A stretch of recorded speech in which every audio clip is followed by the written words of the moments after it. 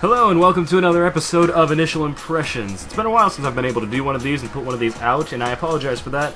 It's just school's just started up again. I have a lot of classes. I'm going to and from the campus 7 times a week, which takes a lot out of me. I haven't had time to just sit down and watch an anime for a while, but thankfully I'm starting to catch up on the shows that I had started, so I should have a few initial impressions coming out over the next few weeks. This time it is the Tower of Druaga, or however you pronounce it, the Aegis of, or the Aegis, whichever you prefer, I'm pretty sure it's Aegis, the Aegis of Uruk. And this was a very, very nice little fantasy story, and it was a really nice tale. It ended, I'm just going to give this out right now, no big spoilers, but it ends on a really, really big fuck you to the audience, and that was a big shock. I knew there was a sequel series out, but I didn't know that it was going to end like this. It pretty much ends in a way where if you got into the show, you're going to want or need to see like the ending, or see the next season, because it's really engaging, and the ending leaves you on such a big cliffhanger. It doesn't answer many of the questions that you had, but you know that they've put all those answers into the second season, at least I hope they have. And now for the plot. It has been 80 years since King Gilgamesh of the Uruk Kingdom, located at the bottom of Druaga's tower, has climbed the tower and killed the demon god Druaga. The kingdom is currently celebrating the Summer of Anu, a celebration for a god who weakens the power of all the monstrous creatures within the tower. There are groups of people who climb the levels of the tower called climbers, who are searching for glory, riches, or even the chance to find and defeat the new Druaga, because Druaga has been reincarnated. And when he was reincarnated, he added new sections onto the tower, so it got a much taller tower. The rumor is if you can find and kill him, you will find this thing called the Blue Crystal Rod, which will grant one wish of anything. So pretty much it's like a medieval times treasure hunt to climb this tower and get this ultimate wish. People are looking for riches, people are looking for revenge, people are looking to bring people back from the dead. It's a nice big just treasure quest. There are a lot of characters in this show. They are separated pretty much into 4 main groups of people climbing this tower to go after Druaga and defeat him. The first group follows Jill. He is a shield-wielding hero who has giant aspirations of becoming a great climber and a hero among climbers. He's teamed up with the priestess Kaya and her spear-wielding friend Ame. Along the way, they come across an older magician wizard guy named Melt, who's a very stuck-up but impoverished aristocrat. He used to be part of a wealthy family until he went broke. He has a little assistant named Koopa, who pretty much carries around his magic wands and everything for him as if she was the caddy at a golf course. The second group follows Niba, Jill's older brother, who you can tell has a lot of secrets, especially from the fact that he's being constantly followed and pestered by a ghost. His team consists of the rogue Kali, the mage Fatina, and the big old giant armored guy Uru. There's also the King's Army, who is led by 2 commanders. I'm pretty sure their names are Kelb and Ithana. Their goal is that they're taking the King's Army up to defeat Druaga. And then there's the fourth group, which doesn't get a lot of screen time, but every time it does, you know something bad is going to happen, because they are pretty much the constant antagonists throughout the climb. They are led by a creepy-looking guy named Pazuz, very similar to Pazuzu for you Exorcist fans out there, and his group of no-name henchies who are all carrying giant coffins. The main story revolves around Jill and his group, because they are the main focus. The first episode shows incompetence in Jill, and the main story is Jill's progression into becoming this heroic figure that he wants to be. Throughout the show, you do come across characters that you really enjoy, and you do get to learn more about each character as time goes on, and so you get further engrossed into what their deal is and what they're climbing the tower for. It's especially good when you find out that the rod they're all searching for only grants one person's wish, which makes it so everyone's starting to question just what they're climbing the tower for and what they want if they should succeed. The animation side of things was alright. It's a really cool style, I like it. The eyes aren't as big, so it makes the people look actually a bit more like people than most typical anime nowadays. The action scenes are really well animated and really cool, and they do a lot of really cool stunts with them, especially since they got some really original ideas going into with these characters. For instance, Ame, the spear-wielding girl who's with Kaya, she doesn't just use a spear. Her spear is also a drill.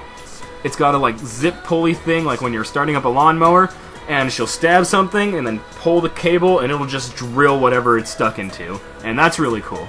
And then you have the two different types of mages that I've seen in this. There's the first type that you see, which is in Niba's group named Fatina. She's a tsundere, it's weird.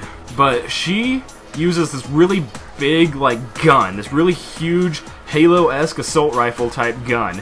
And whenever she's using it, it uses fire magic. And so every time she points it, a bunch of, like, red flaming cards will come in a circle around her, and they'll start spinning, and every time a card goes out in front of the gun, it'll shoot out a giant burst of fire. That's a really cool type of wizard.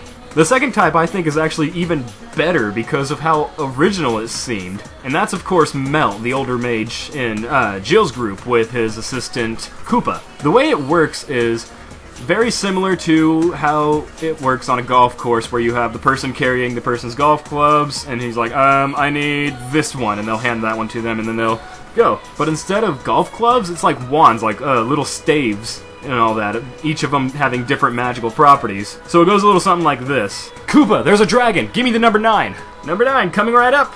Thanks, Koopa! And then whatever kind of magic he's casting will shoot out as if it's a golf ball. And that's really, really cool to watch. I'm always excited to see when the mage is going to kick into battle, because he is a stuck-up guy, so he's not going to be in every fight. He's not going to fight unless he's like, I guess it's not like you guys, it's like you guys just need me all the time, obviously. I might as well go in and help you. But yes, the animation is always really cool during the fight scenes. You have sword wielders and you have these magic users. You have Niba, who is a very powerful and very skilled archer, and they do some really cool stuff with that too. The soundtrack wasn't really anything memorable to say.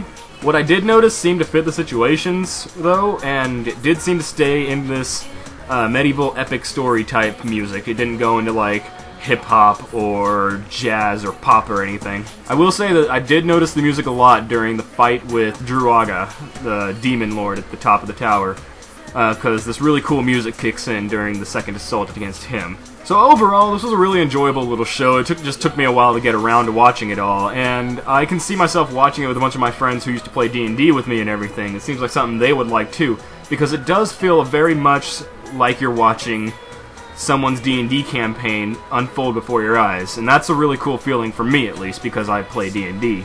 The downsides are that the animation does get a little stale. The original soundtrack is not as interesting as it could have been, and the fact that sometimes the characters' voice actors seem to be giving a lot more emotion than the characters' faces are, which doesn't seem to fit from time to time, especially near the end of the show. But on an overall scale of whether or not I would recommend this show to anybody, yes, I actually would. I would recommend this show. It's a very nice little adventure. You can even show it to people who don't usually watch anime, and if they're into stuff like Lord of the Rings or anything, you might even get them into it.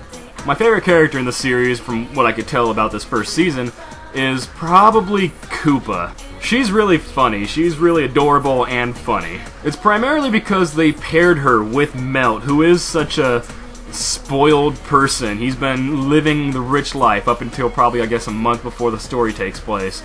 And she knows that he's a spoiled brat. She knows it, but she knows that he will die if she is not there, because he is constantly getting mixed up, like, in which magical rods he needs and whatnot. He'll, like, say, I need number 5, and she's like, no, you need a number 3.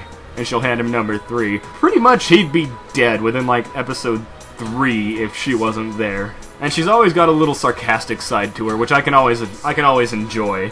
Not to mention the fact that she is obviously the youngest person climbing this tower, and she holds her own pretty well. There's even an episode where she doesn't have the others with her, and she pretty much manages to survive. So that's all I got for the Tower of Druaga, the Aegis of Uruk.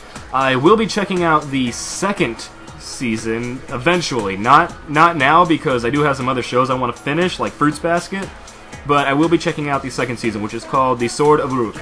Of course, I'll be putting the link to Crunchyroll, where you can watch this show for free, in the description. Just be careful about the first episode. It's very much a trap.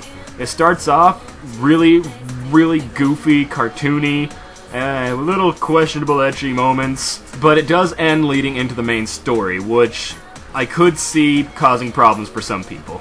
And only because that first episode was really, really funny. So yeah, that's all this week. See you guys next time when I'll hopefully finish up Fruits Basket. Peace out.